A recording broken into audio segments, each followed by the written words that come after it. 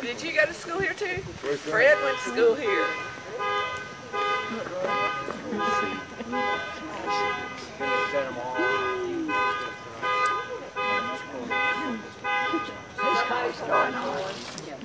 Can't get away from them. Here's Fred.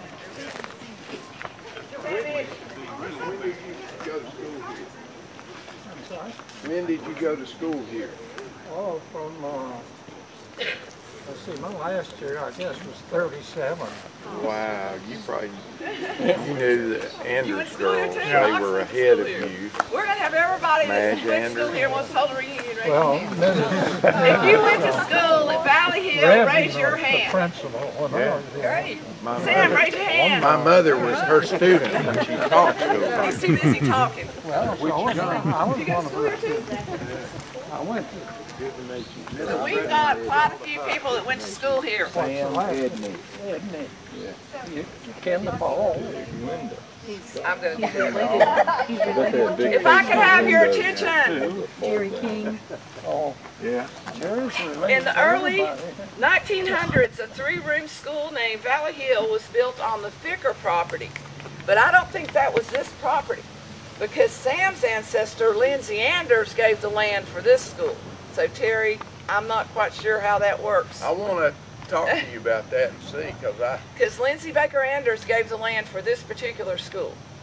Elbert So Lindsay. I'm not Elbert Lindsay. Yeah. So I'm not sure where the three-room school, where the Ficker property was in relation to the Anders property. So we need to check that out someday. But the building grew to 5 rooms by 1919. By 1928, Valley Hill was a union school serving grades 1 through high school.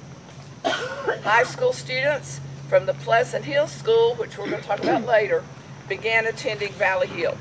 In 1934, the high school at Valley Hill closed, and high school students began attending Flat Rock High School.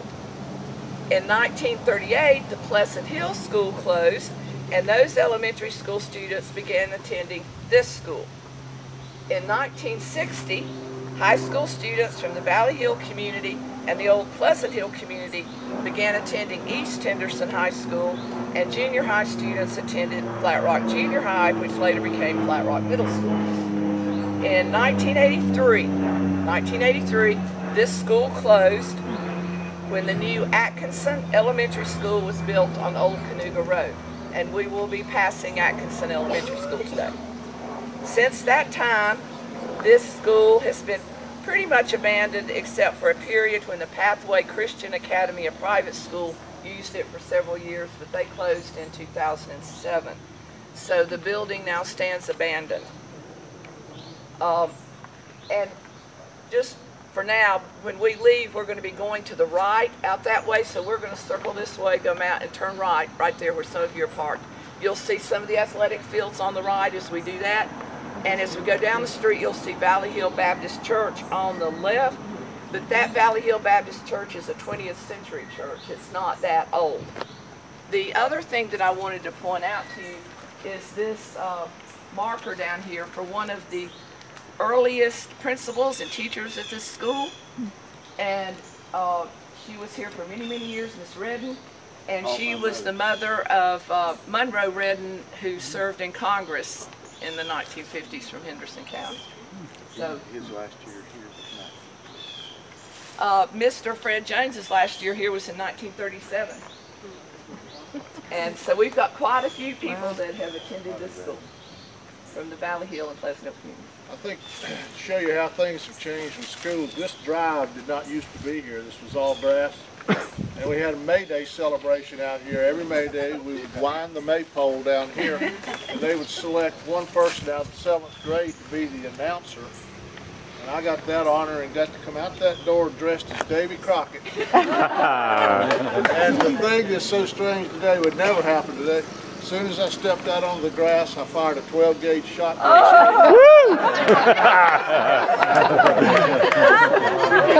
You'll be in federal prison today. I got the only paddling I ever got in school. I got right inside there. Mrs. Redden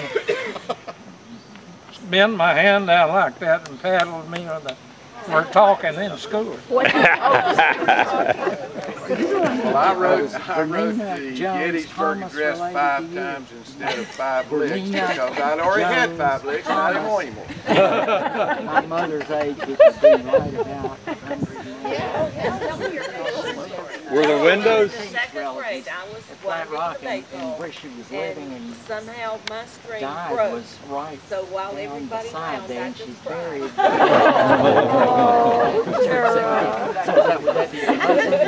So Were the windows? They're huge. Or were they casement windows?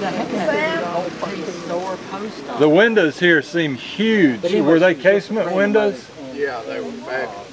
Jennie That's one of my favorite memories. and was The old wooden floors, and she had a they spread that one chair beauty shop stuff in on her her home. sweet. Yeah. And Right, you pass the maintenance going guy south here on in the those highway days where the was store is, Mr. and then you Giles. just turn down a little And if driveway. you got to be where his they buddy, built he'd the give you a house. house. Then it grew up.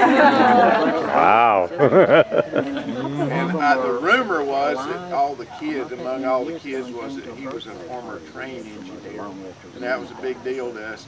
I think it was more because of the hat he wore than any basis in reality. He wore one of those old striped engineers. Anyway, I think the Henderson County School System still owns this property, One of our aunts and I don't know what they're going to do with it. lived in the So you guys are more than willing to give input to the school board if you want to. But I don't know what they're going to do with this property. I guess this tree's been there forever, right? Well, look at the other one too. Oh, yeah, these Yeah, trees. it's a very large tree. their son, Reg. And be sure and look at the monument down here if any of you want to take a picture of Miss Redden's monument down here. And then we'll be going out. What is the definition of, what is a union school? Means it was first grade through high school. You went first grade all the way through high school. That's a union school. Excellent question. You had the Bluebird for women and the Hot Shot for men. Well, Mr. Jackson always ate breakfast there. The whole time I worked here, I was